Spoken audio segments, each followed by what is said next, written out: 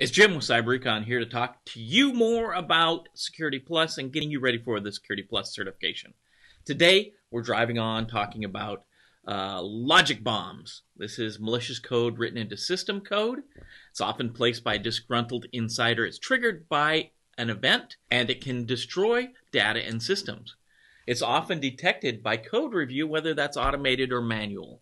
Why would somebody do this? So, say you have a system admin and they know they're going to get fired, or they have a feeling they're doing a bad job, and they want to put some kind of evil code into your system, right? So they're going to put some code in there that's going to destroy data after they leave. And if they think they're going to get fired, but they don't know exactly when, maybe they're going to put that on a timer. They're going to say, hey, let this timer run for 30 days. If I don't go into the code and click restart, kind of like the Lost episode where you have to restart that timer, if that doesn't happen, then this code will run within our system and it will do some damage to the system, maybe destroying the system, destroying data, doing something, letting information out on the internet that shouldn't be out there. Something bad is going to happen. And normally this is done by a trusted insider that is malicious. We have our malicious insider, and if they're trusted, that's even worse.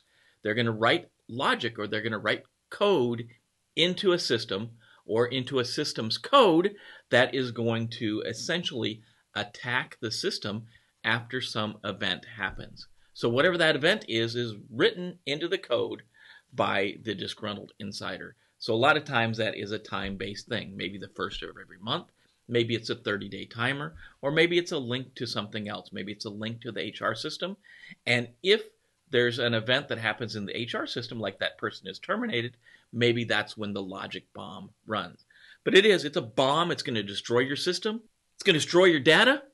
It's going to do bad things to your organization, normally put in place by a trusted or disgruntled insider. So I'm Jim with your Security Plus drop of the day being a logic bomb.